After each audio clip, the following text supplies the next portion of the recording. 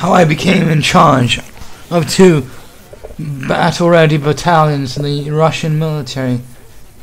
And the Gecko Razvedka and the White Tigers. You see, I don't even know their Russian names, but I became a part of the White Tiger and the Geckos, which are one's an armored battalion and the other one is an infantry battalion.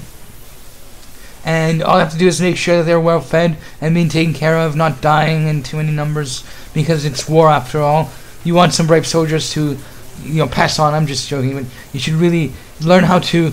It's taught me wonderful things about how to talk to individuals, how to emphasize leadership when things get tough. You have to find the quickest way solution sometimes, or the least painful.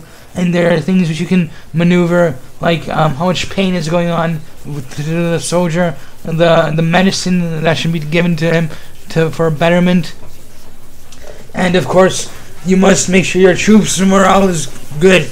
You need to make sure that they are human beings after all, and you're in charge of them, and you have to, kind of humble yourself. Otherwise, you become too egocentrical and narcissistic, and so really, you just need to really find a way to